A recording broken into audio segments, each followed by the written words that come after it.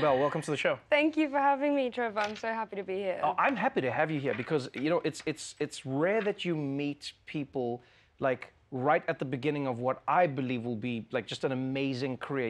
You're not just a fantastic actor, but you're on a show that has just been renewed for a second season. Yes, congratulations. thank you very much. Let's start with that. Foundation, the show. What did you know about it before you auditioned to be part of like this mega franchise that Apple is building now? I mean, I didn't know much about it. I told my dad when I got the audition that I had this audition for a sci-fi called Foundation, and he was like, I love it. He read all the books. He was like, you know, me and Asimov have the same PhD, da-da-da-da.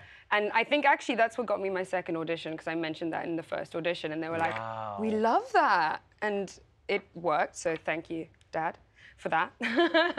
But yeah, it's so exciting. So I didn't know this before I started watching it, but I didn't know that the books that it's based on are actually the books that inspired Star Wars. Yeah. What I love is that your story is almost as interesting as your character's story, because I meet few people who I think are as much citizens of the world as you are. You are born in Spain, your father's Spanish. Yeah, I was born in Zimbabwe. Born in Zimbabwe, yes. Okay, lived in Spain. All right, so father Spanish, mom is Zimbabwean. Right, so you're born in Zimbabwe, live in Spain. Yeah. Then moved to South Africa. When I was 8. Okay, then you live in South Africa, then you move to the UK. Yeah. Because, you know, the world, for those who don't know, Foundation is this, it's like this future dystopian, but not dystopian world where everything is ending, but possibly beginning.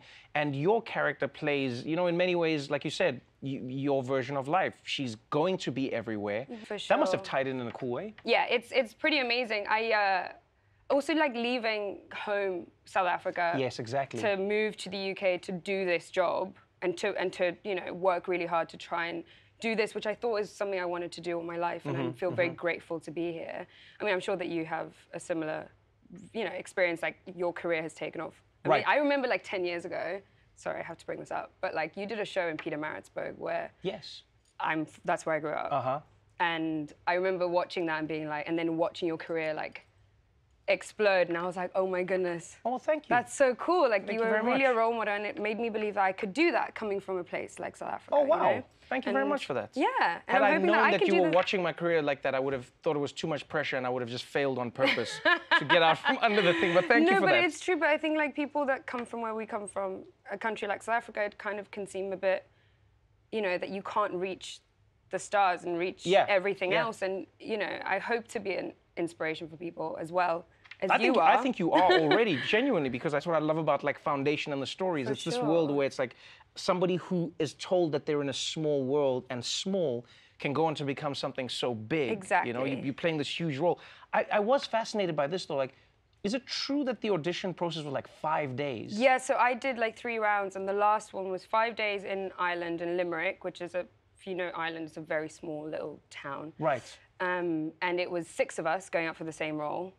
And they try to keep us apart, but we all kind of found each other. I mean, it's not very difficult in Limerick, because I mean, there was like a bunch of us brown girls.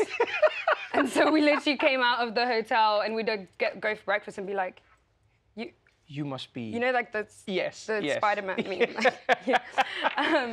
And it was amazing. It was, of course, we were all like kind of competing, but we found this like weird connection because we were all women of color in a situation which we don't usually find ourselves. Which is like in a sci-fi audition, especially? Very often. Yeah. And there were 6 of us, and it was like the most incredible, like inspiring, you know, thing. And we have a group chat. Wait, like you guys are still friends? Yeah, we still text, And they're all brilliant actresses. And it was just like the most amazing experience. It was tough and harrowing. Right. Don't get me wrong, but it was a cool environment, actually. Let's talk a little bit about that part of it, because you have women who are playing roles that were in the book men, and then obviously race almost becomes irrelevant in the casting of the people, which makes it more interesting. Was that refreshing for you to play a role where it was just like, oh, it's about you being a math genius who happens to be brown? Exactly, brown and a woman, which I don't think is very, you know. And it's amazing to be able to be this powerful woman, young woman, in this world which is run by white men, you know, in that world. Right. Not this not this world, of course. No, we're talking about the fictitious world. Yeah. But yeah, so and it's amazing to be able to do that and show that there's power in like working things out with your brain and Right. not just like a physical, you know, fighting and stuff, which is still pretty cool, I think. Yeah. But yeah, so that was really great. What I wanted to know is how many people have noticed you playing a cameo in the show? It is you, right? Yeah, I'm in the background of episode 3. Yes. It's when Hugo like flies in and the kids are like running past and they run past me. Right. They did a very good job of making me someone else because Okay, I am okay. not Gaal in that scene. But Okay. I was so desperate to be on that set because that set was like literally life-sized. You know, none of that was VFX. Like except for the ship coming Yeah. in, it was all like real. So you just wanted to go I there. just wanted to be on that set, and I begged David Goyer and Alex Graves, and I was like, please let me, and they did, which was amazing.